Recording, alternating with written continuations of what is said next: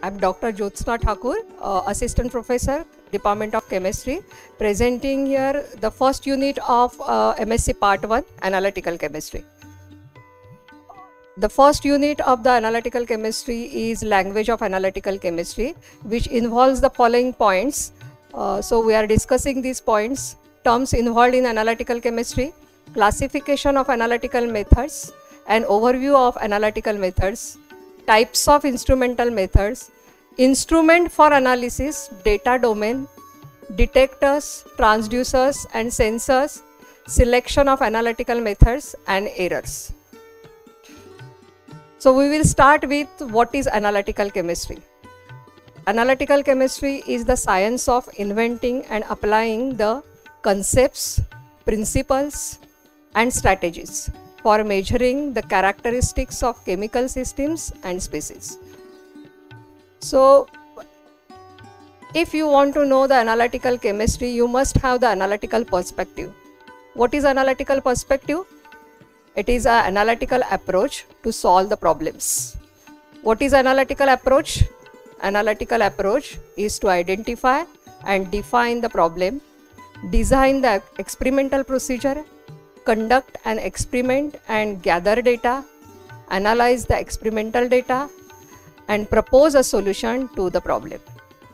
So this is what we have to do into the analytical approach. That is, we have to identify the problem, design the experimental procedure, then you have to conduct an experiment, analyze the experimental data and propose a solution. This is what the analytical approach loop. Now we will discuss the terms involved in analytical chemistry. So analytical chemistry is basically deals with the analysis. So we must know what is analysis. Analysis, it is a process that provides chemical or physical information about the constituents in the sample or the sample itself. It involves quantitative analysis. There are three types of the analysis: quantitative analysis, characterization analysis and fundamental analysis. Quantitative analysis includes the determination of the quantity of the constituents in the given sample. Characterization analysis includes the determination of the characteristics and thus to identify the given constituents into the sample. And we will see what is fundamental analysis. Fundamental analysis includes the improving the experimental methods, extending and improving the theory on which the method is based. It means whatever the developed theory is there, you can improve that theory or you can extend that theory to the another applications. So that is what the fundamental analysis includes. Also, we can study the method's limitations in the fundamental analysis and you can design new or you can modify the old method. So your analytical chemistry deals with these three approaches actually. That is quantitative analysis, that is quantitative estimation of the given constituents, then characterization and then fundamental analysis. So now we will discuss the different terms involved in the analytical chemistry, because without knowing all these terms we cannot do the analysis.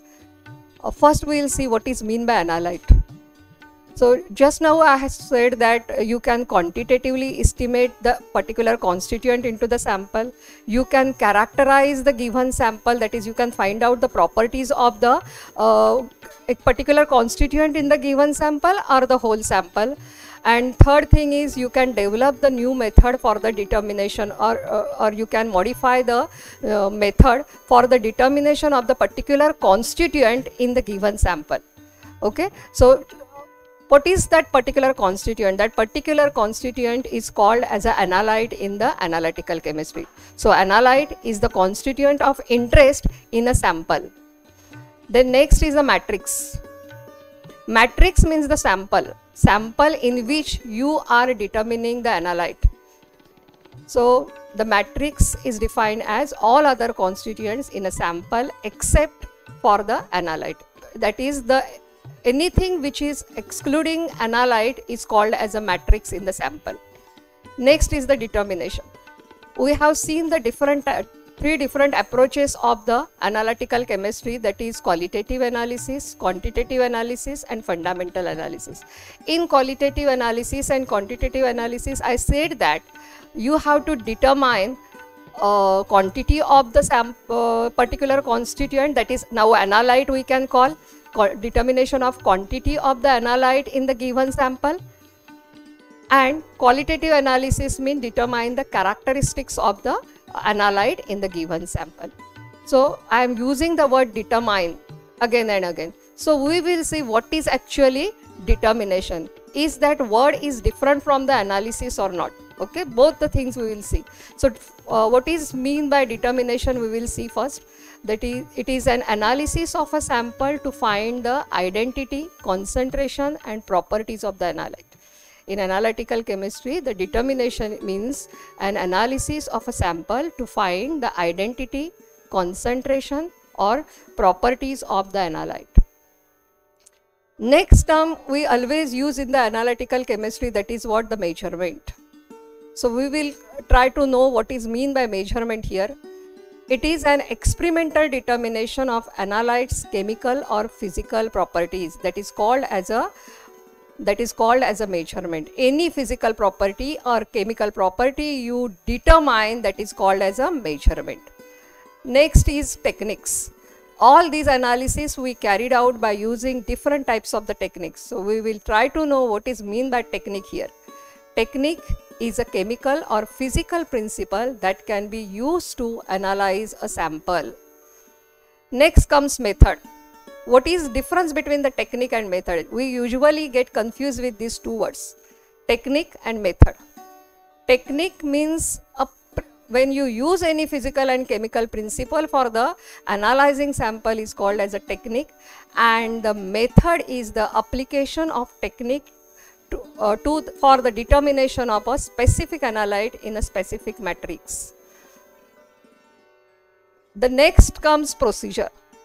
We cannot do the analysis without procedures. You must have a proper guidelines to follow the analysis. So we will try to know so that we called as a procedure. So we will try to know what is mean by procedure. So procedure is a set of written directions which details how to apply method to a particular sample, including information on the proper sampling, handling of interference and validating results. So the procedure doesn't include the method, a single method which is used for the analysis, but it involves everything which is related to the analysis, that is the sampling methods, interference removal and the validation method. So everything comes under the procedure. Next comes protocol. Now again we get confused with these two words, procedure and protocol. Just now we have seen what is mean by procedure. Procedure means the methods which are used for the analysis of the particular analyte in the given sample. Now what is mean by protocol?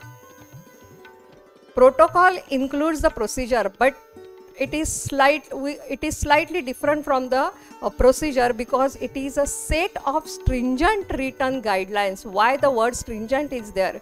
Because these are the guidelines which comes under the policies. Therefore protocol is different from the procedure. Okay, so we'll see what is protocol exactly. It is a set of stringent written guidelines which details the procedure that must be followed if the agency specifying the protocol is to accept the results of analysis or not. Protocols are commonly encountered when the analytical chemistry is used to support or define a public policy. So this is the main difference between the procedure and protocol. Procedure is just to carry out the different methods for the analysis, and protocol is carried out for the purpose. बस.